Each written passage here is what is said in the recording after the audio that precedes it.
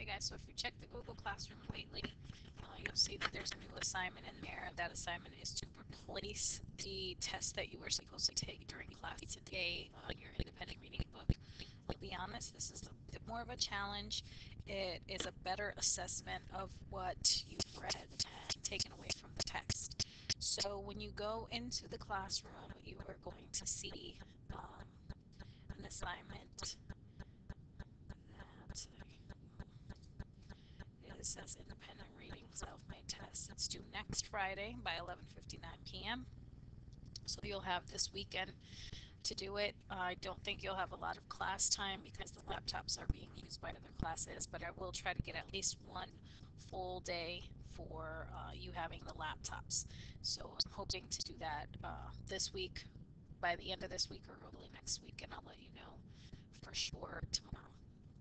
So in order to access the Google Form template, you want to go into your classroom. Oh, I'm sorry, no, into the drive. I keep saying that wrong. And then you're going to go here where it says shared with me. And you're going to see a Google Form that says last name, comma, first name.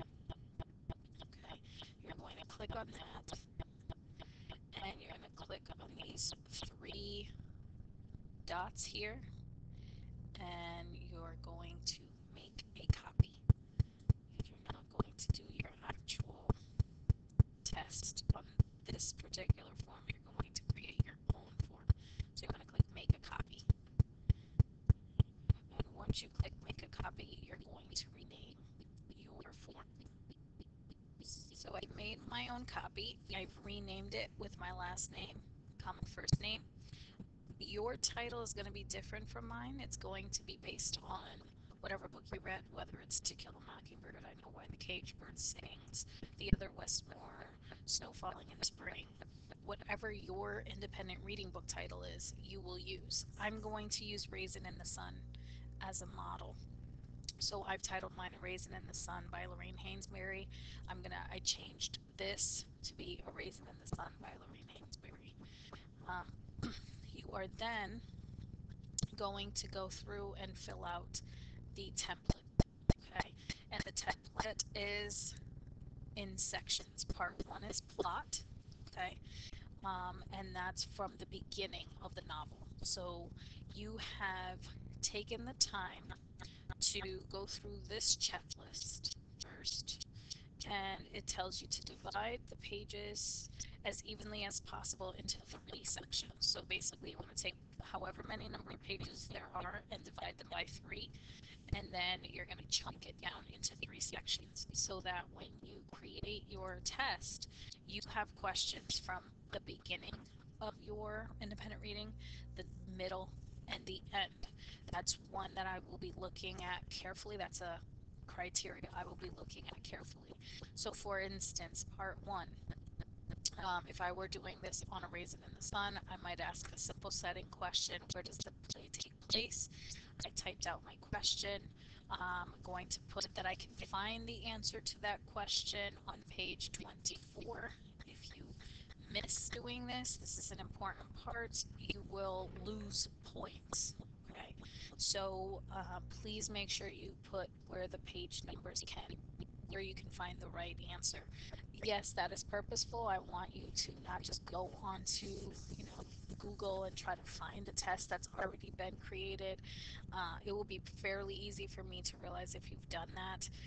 I'm going to be looking carefully at the pages and making sure that your question goes along with a particular page. I also want the questions in chronological order.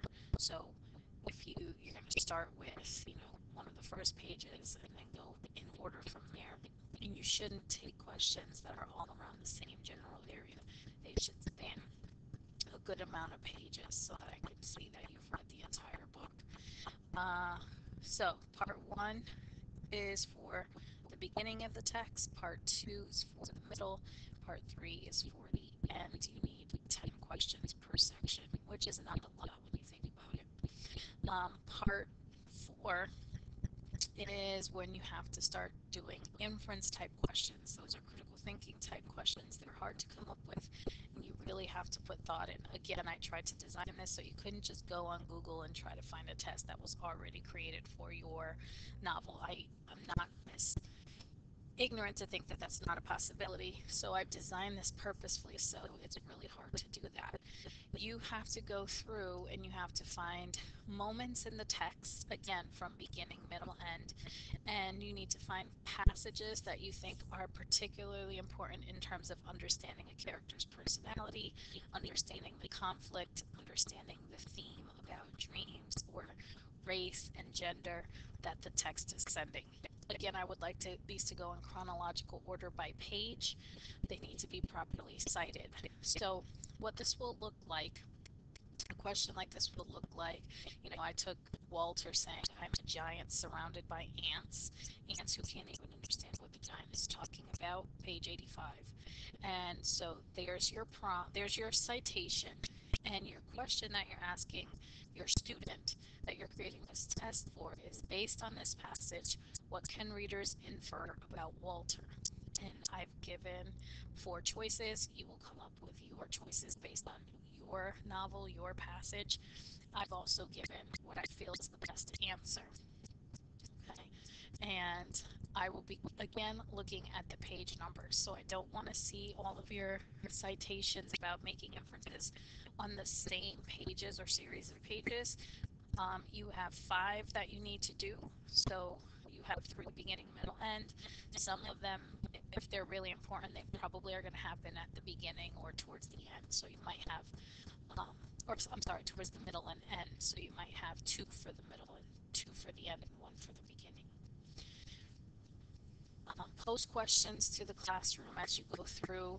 If you get stuck, if you have a question, chances are if you have a question about the assignment, other people have the same question, and I can answer them all in one spot. So please post questions about the assignment right in the classroom. So you would just add a class comment. So if you're confused about anything, please post there.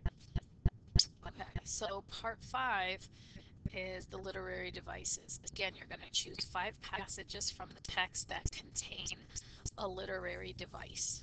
Okay, and I'm going to give you the link to, or actually I put it here, I'm going to put it also on the rubric where you can find definitions for those literary devices and the ones that you should focus on. So I just used the same passage. I'm a giant surrounded by ants. And then the prompt is this passage has an example of, here are the 4 choices, and here's my answer. It's a metaphor. Okay. The last section, which is part 6, is vocab and context. Most of you have already chosen 5 words. You can use those 5. All you're going to do is rewrite the sentence as it appears in the text, but capitalize the word that is the vocab or challenge word. You're going to keep this sentence here, read the following passage, and decide the best meaning for the capitalized word. And then you're going to come up with 4 plausible choices. Usually you have 2 that are close and 2 that are kind of the opposite meaning. That doesn't mean that your student can only read this sentence in order to find the meaning in context, because this would be a close reading, so they would be allowed to use their books. They can look at the sentences before and after as well. And so you're going to do 10 of those. So most of you already have 5. You need to go and find another 5. Again, I want them to go in chronological order by page. So if you started on page 5, the next one might be on 10, the next one might be on 15. But again, you want to make sure you're spanning beginning, middle, end with those 10 vocabulary words. Okay. Again, if you have any questions or concerns, post them in the classroom, number 1, because if you have a question, chances are others have the same question. Number 2, come to Homework Club. I will be giving out library passes for those of you who are going to need to budget your time, because this does require the laptop. I do not want this handwritten. I do not want this on a Google Doc. I want it on this form template. That's the only way it will be accepted.